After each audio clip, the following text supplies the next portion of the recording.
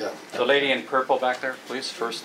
Yeah, I've just observed that as an educator, we've learned, or I have learned, I'll say, not to judge where a person is at, but the distance that they've gone, from where they start, the distance that they've traveled. Yeah. And in some respects, this whole concept of making judgments about what's a good life, I find problematic because that's a judgment that we place on other people. For me, it's more important to have, to teach young children from an early age to have the discourse, to make the choices, to make decisions that will let them decide what is a good life for themselves. Mm-hmm. Right. Yeah, and so you think that there's nothing here which can be really taught in the way of setting up a target for the good life when you're dealing with children. No, I think the discourse can be taught. I think that the discussions and the discussions around that can be taught. An approach, a method can be taught. You can engage them in a discussion on those sorts of things. Yes. Right, and this is the way to go about it. Oh, well, that's very Socratic. Mm-hmm. Right. I mean, Socrates himself said that he didn't really think this could be taught, this art could be taught. And so what are we going to do, Socrates? And his answer seems to be, yes, indeed. Well, you've got to engage in discussions, but it's got to be carefully constructed discussions in which positions are taken and critically questioned, right? And you go from position to position as you critically question them and that sort of thing. And then he thinks, and maybe he's totally wrong, but he seems to think, or he hopes, and Plato did think, that this would this would hopefully lead to a considerable measure of agreement on the general character of what an excellent life is. But maybe that's too much to hope for. Are you saying that that critical part that Martin just described that Socrates would use, that's not something you would use with children? No, I'm saying it is something. It is. Okay. Really young. Okay, Maureen? Well, I've got a problem with this happiness gauge. You know, the idea of to live an excellent life, you have to be happy. And I just don't think that's true. I mean, again, happiness, it's going to be totally subjective, that definition. But, you know, someone that's enduring extreme poverty and war-torn type of life, or, you know, they may have a degree of happiness, but they can be living this excellent life by gathering the wood that will maybe make the fire to feed the children. And in my mind, I want to define that as an excellent life, because I mean, I know it's very simple, but I mean, we've got this idea. What's going around my head is this Western idea of happiness, and maybe I'm wrong to say this. There's the third world reality, but it doesn't take away from them having an excellent life by, you know, their sacrifices and what they do just to get by every day. But I've just got this thing. Yeah, so the question here is whether happiness should figure in what is an excellent life at all. Especially with that. And can't a life be excellent even though it's lived in such circumstances that a person can't possibly enjoy it? They're constantly struggling against all sorts of difficulties and bad circumstances, etc. Look, maybe it's the case here that we need to make a distinction between an admirable life and an admirable person. The admirable life, remember, is something we set up as a target for people to aim at.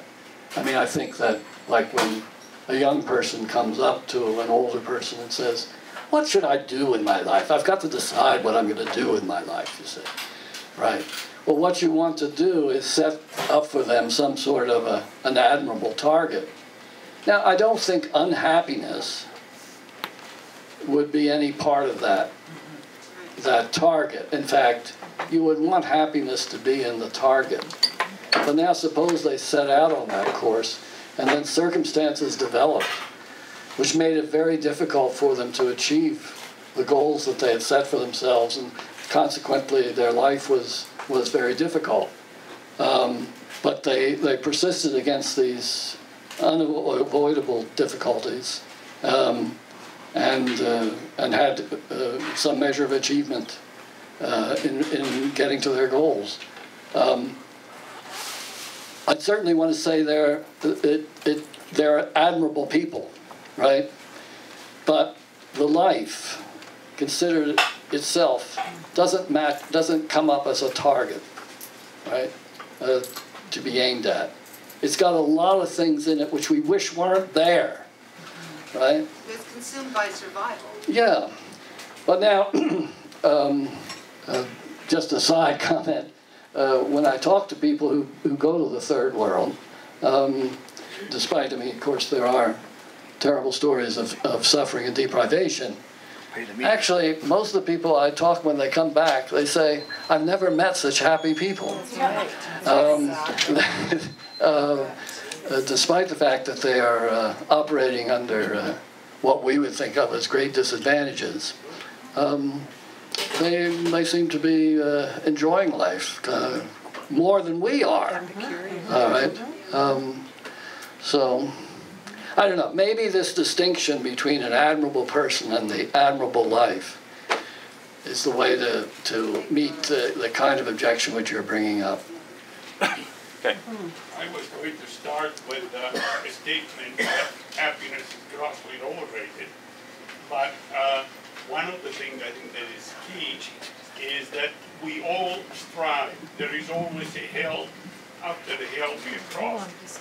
So you could never reach, from my point of view, you could never reach happiness, because I always have a new goal before I even finish the old one. And there is no point in having a definite, this is the life. There is a point in developing the life and in sometime managing, and say this is a goal, this is not a goal, and making decision, but the idea in some way is what is important is the triumph, if you want, or the achievement, or the attempt. The ultimate point does not exist, because we can always find another ultimate point. And I think what kind of development am I doing for my life in a way? The ability to continue to strive, and this would apply at any level. If I'm handicapped, maybe I can strive to be comforting to other people that haven't got a handicap. If I am Alexander the Great, maybe I can go to India and come back. If I'm Obama, I can do whatever I can in the position I'm in. In other words, there is a flexibility in our general goal, if you want. And those goals change as we grow, as we live, as we interact with other people. And the fundamental principle, my happiness is not relevant. Other people's happiness or help I can give, that is relevant. I don't know if I may. Well, yeah, all right, well, I'm going to throw it up. Yes, you can. Right at the back there first. Yeah. I should have summarized. I guess for me the problem is that the thesis is just too narrow. You have These guys are really preoccupied with what I would call citizenship rather than kind of human experience as an excellent life. So what they're looking for is like the citizen philosophers. So, and that's only, I think, maybe a quarter of what we are, our intellect. And we can be moral and we can be excel in terms of our productivity in society and still not be remotely living an excellent life. I think. Could you hold it there for a minute? Yeah, and so let him he's saying summarize? that we can be productive within society as citizens, right? Yeah. Within the society and be accomplishing good things there, but be falling really very far short of an excellent life. And I think that because I think there are, well, I think 3/4 of the picture is missing from the argument. I think that if you don't have a moral or a fulfilling emotional life, if you don't have a discussion like this without love as a function of an excellent life, I don't think can exist. And by that, Caleb was saying, service to others, to me, like the Dalai Lama says, that's an expression of love. Jesus Christ says charity, that's an expression of love. Those things are part of what make us whole and make us well as our physical nature, which doesn't even come up for the Greeks really, except in the form of games and such. But really, a person who isn't in their body, well in their body, is not likely to be well. And so to ignore that in pursuit of the intellectual, I'm an artist, I'm a musician, I've done that. I've played music to the point where I can't hear anymore, you know, so I've ignored part of my physical nature in pursuit of an excellence, which, as this gentleman says, is always just a little further ahead than you're going to ever get, and that's actually a good thing. And the fourth element that is missing from this discussion for me is the spiritual nature. You know, what profiteth a man if he gain the whole world and lose his own soul? So it's just too narrow. I don't think I could be happy with the quarter we've been discussing. I need love in my life. I need to be well in my body, or at least working on that, and I need to have some connection to the cosmos. Then I can, I think, lead an excellent life. And that's, of course, what I'm trying to do. And I suspect it's what everyone is doing, whether they are maybe aware of it or not. We're all trying to put ourselves into that place. Right. Did everybody hear that? It was in order to have a genuinely excellent life, you'd have to have love in it. You'd have to love the people you were doing things for, and you have to have a spiritual side of it. That is, see yourself as, how would you describe that? As somehow part of the general cosmos? I mean, there's lots of ways to describe that, and everyone has their own, but for me at least, it's an awareness of myself in the world and my relationships to it. And then you also emphasize the bodily aspect. You need a healthy body. You need to pay attention to that. Yeah, I'm not sure that... See, that's why we live lives of compromise. Yeah. Because if our only goal is intellectual, and by that mean intellectual morals, and intellectual successes, which is what we've been talking about.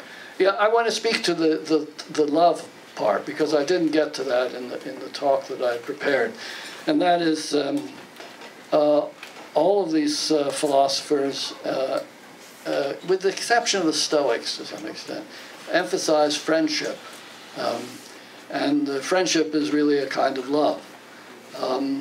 And so, I mean, Aristotle thinks that it's not just simply doing your duty as a citizen. Rather, you love your fellow citizens. You're in a kind of friendship relationship with them. And this is what makes it so that you love doing things for them. And